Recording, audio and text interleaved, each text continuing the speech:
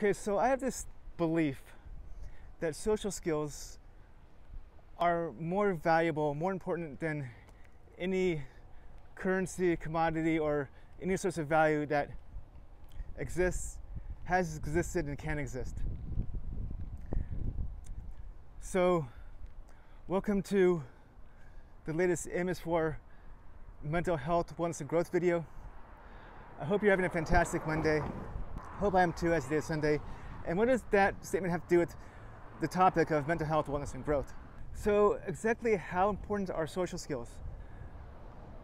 Well, it's because of social skills that we are able to make friends, and we're able to extend those relationships of being friends at times into more important relationships.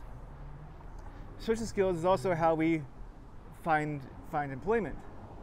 When you gotta go to an interview, right?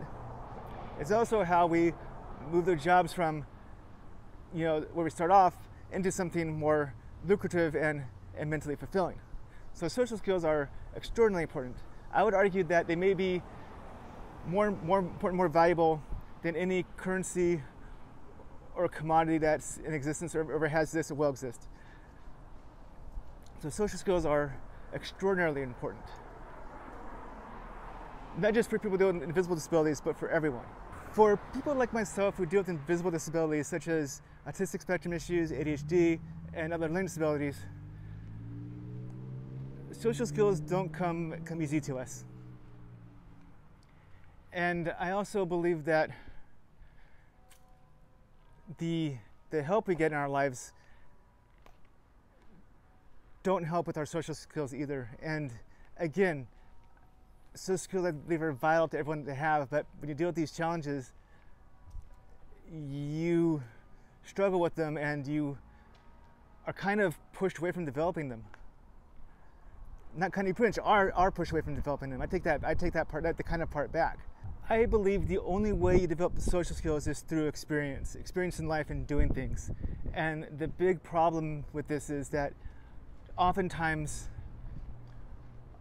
with the best of intentions, and that needs to be made clear, with the best of intentions, our parents push us away from interest because in their view, it's not the safe route. And I'm going to touch this in another video some other time because it actually is a safe route for us.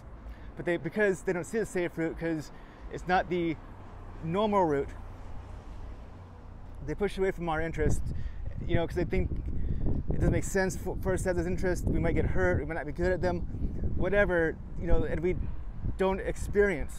And I firmly believe the only way you learn social skills is to experience.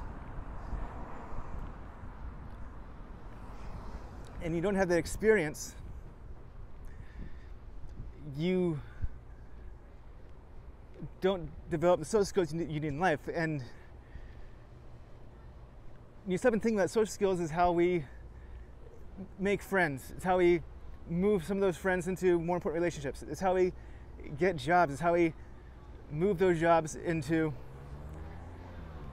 more financially rewarding and more fulfilling ones than the ones we started with. So social skills are vital. They're not just a bonus.